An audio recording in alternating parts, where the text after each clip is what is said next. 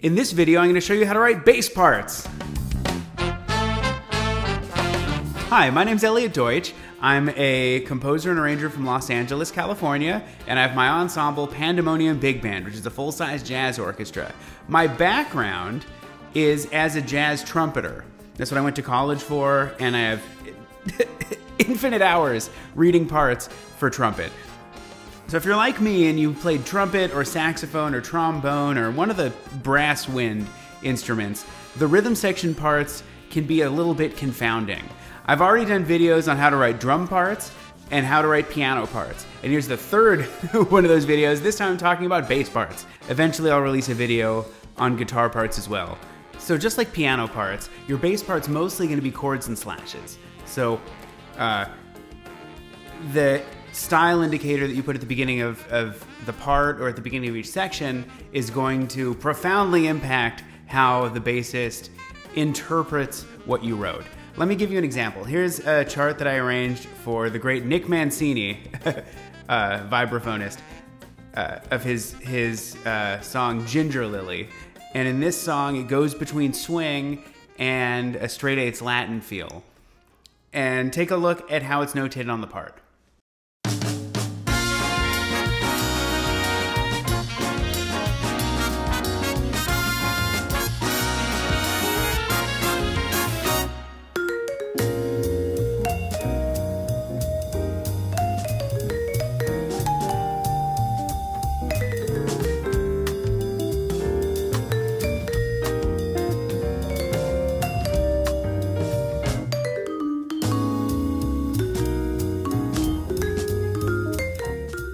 Notice that I didn't write very many pitches in that part. Every once in a while, there might have been like a anticipation noted just so that the bassist would catch it with the rest of the band. But for the most part, I was leaving it up to the bassist to actually come up with the specific notes in their walking bass line. You can assume, by the way, that a bassist is going to play the root on the downbeat of each new chord. During musical passages where they're not specifically just grooving on particular chords, then what's best to do is literally notate the part that you want them to play. Check out how I notated the intro to the song The Cassowary. The bass starts off playing a written melody, and then when we actually get into the melody section, I gave them both notes and chord changes. I want the bassist to generally stick to those notes, but allow them the freedom to play a little bit more freely. Take a listen and take a look at how this is notated.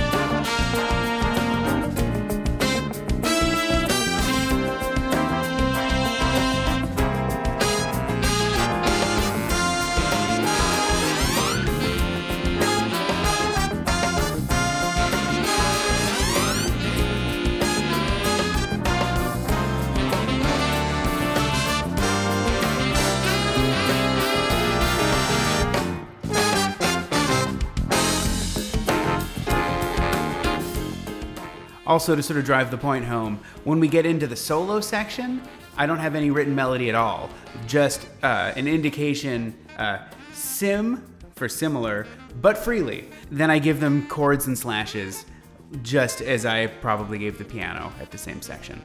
Writing bass parts, like all rhythm section parts, is kind of a delicate dance where we want to give the musicians enough information that they can accompany the band in the fashion that we have in mind, but we don't want to put so much information on the page that it's confounding to the musicians that are playing the part.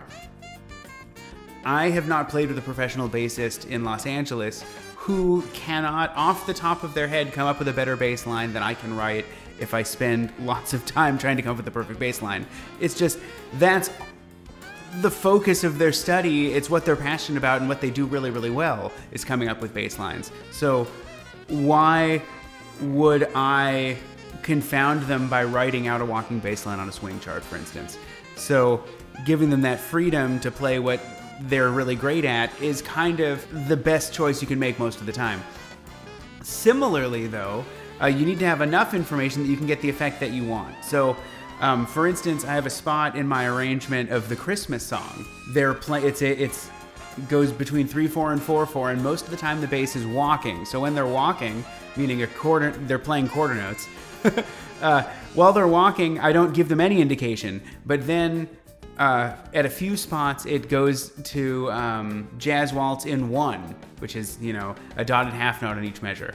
And for that, because it goes into that feel and then leaves it so quickly, I actually notated exactly the notes for them to play rather than word indications. In fact, in an earlier version of the chart, I had notated in words what I wanted, and the bassist that I had reading in my band 10, 11 years ago when I wrote the chart originally would never sight read that properly.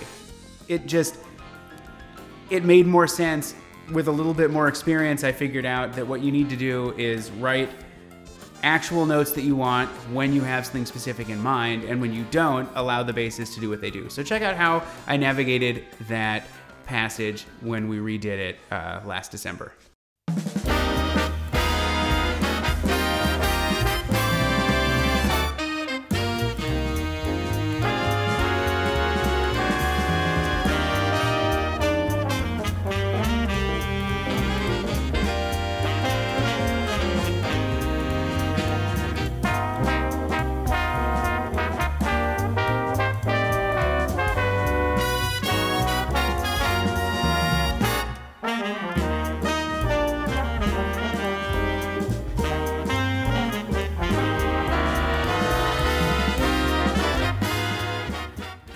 There's no way I covered everything you need to know in order to write great bass parts for your jazz band charts. I didn't even talk about composing for the bass.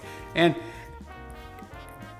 the bass note is probably the most important note in the chord, and it's the note that you leave out in your voicing most of the time. So there's infinite compositional things we could talk about, but this was really focused on how to format the parts and get your bassist playing what you really want them to do. So with that in mind, shoot me your questions in the comments. Don't forget to hit subscribe. I didn't ask at the beginning. It's a new thing I'm trying.